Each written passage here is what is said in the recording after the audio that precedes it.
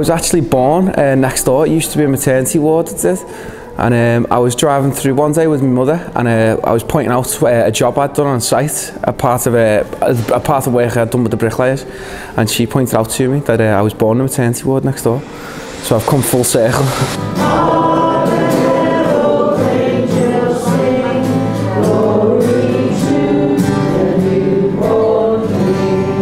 As at Heron Brothers, I've just spent some time with the inpatients at Boothroyd and spending some Christmas cheer.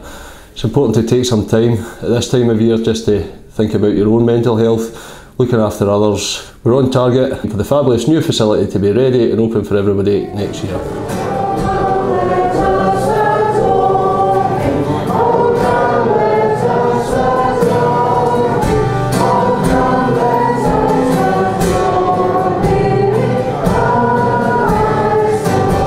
Blessings from all at the chaplaincy team, all the staff, the spiritual care volunteers, and remember those who are working over the Christmas time, and we thank you for your commitment to Merseycare. I hope everyone has the best Christmas to do.